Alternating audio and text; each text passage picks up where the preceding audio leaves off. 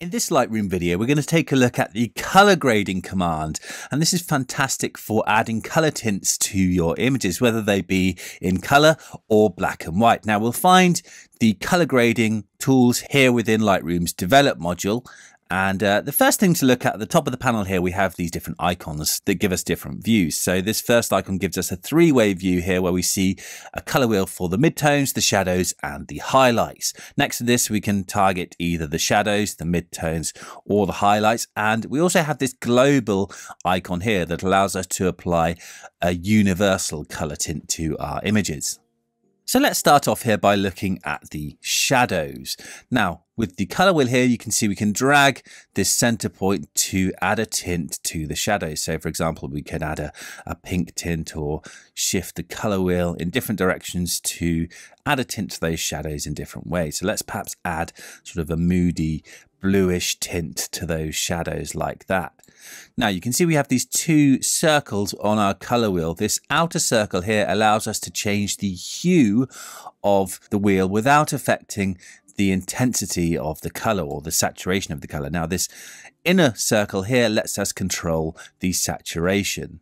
So you can see I can drag this inner circle here to make the color stronger or weaker, and this inner circle here is sort of sticky, so it sort of stays along the line of my hue there. If I drag too far outside, then it will shift to a different position, but it gives us sort of a sticky control there.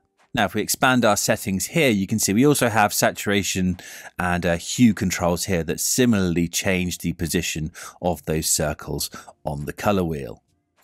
There's also a luminance slider here that lets us change the brightness of the color. So you can see we can make it lighter or darker using the luminance slider here if we like. Now we can switch to the midtones or the highlights either using these icons here, or we can click on the edge of the circle next to it here like this.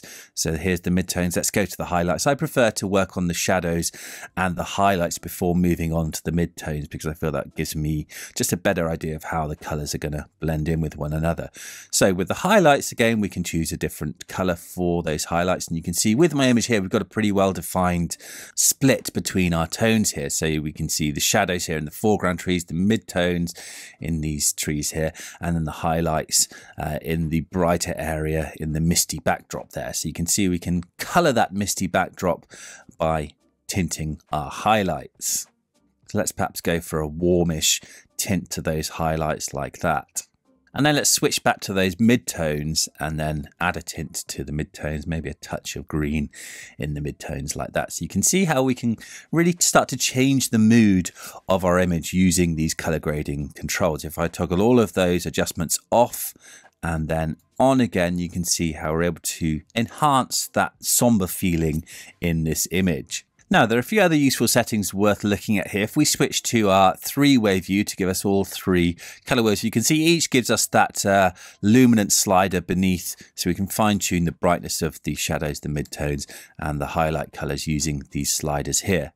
Now, the blending slider here can be useful if the sort of color changes look a bit abrupt in our image. We can increase the blending amount, and this will create sort of smoother transitions between the colors. So you can see I can drag that across, and the transition to those warmer tones in the highlights is smoothed out. If I drag it the other way, then our transitions become a bit more abrupt. So I'll bring it up a little bit higher. Now the balance slider here sort of determines what's either considered a shadow or a highlight. So if I drag it towards the shadows on the left here, you can see our image now starts to cool down because we're pushing the balance towards those blue colors in the shadows. If I go the other way, then our image starts to warm up because now we're pushing the balance towards those warmer colors in the highlights. So again, we can use this to fine tune things until we get the color tint that we're after. And of course, as I say, as well as tinting color images like this, we can also add fantastic tinting effects to our black and white photos. So if I hit V to quickly remove the color and just double click all of these circles here to reset them, you can see how we can add a color tint to a black and white image, perhaps by adding maybe a warm sort of tint to the shadows here and slightly yellow tint to give us a sepia effect like this.